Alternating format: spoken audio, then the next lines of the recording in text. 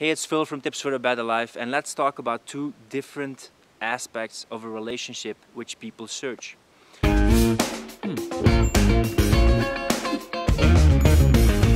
On the one side, you have comfort, security, predictability, affection, good conversations. But on the other side, you have passion, you have desire, you have risk, you have variety, you have novelty. And those are two different things in a relationship which are important. If there's too much desire, risk, variety, it cannot give you enough security, you don't feel comfortable, and it can be a bit hectic, and it's too much drama. But on the other side, when you have too much comfort, predictability, security, it can become a bit boring. It can become a bit like there's nothing new in this relationship.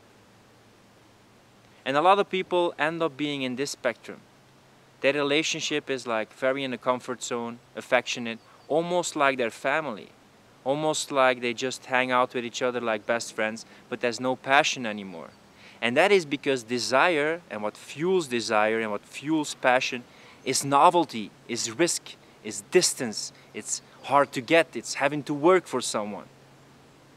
So if passion and desire is lacking in a relationship, you should work on putting in novelty, creating distance, doing something risky together.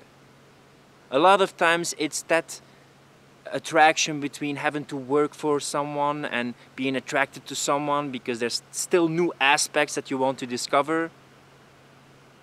And the other thing is like, okay, it's like that this one is like fire, very heavy energy, very attractive, but it can burn when it's too much and too hot. And this is more like water. It's nurturing, it's calming, it's predictable, it's comfortable, and we also need that. But that is the path that most relationships are going. So comfort you can create by just having security and getting to know each other. But comfort is also something you can have with friends. But you don't have you don't have sex with friends, or you don't have sex with family. You do have good conversations with them and you feel comfortable with them, but it's not sexual, it's just not super passionate. So if your relationship is lacking passion, you should work on creating desire. Do new things together. You have to work on that desire, else the relationship will become more like just being friends, like being family, instead of having that passionate relationship as from the beginning. Because in the beginning of a relationship, everything is new, everything is exciting, you explore new things together. But then you get used to certain aspects of yourself and it gets predictable and you don't get new input. So work on this. Work on that desire, that distance, that developing new aspects in each other, because then you see new things, then you fuel the fire, then you create the passion.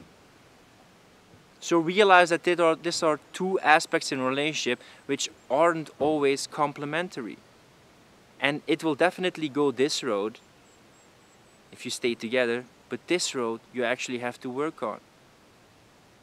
So this is just an aspect what I wanted to say about relationships. Think about it, let me know what you think, how do you keep the desire in your relationship, and talk to you next time.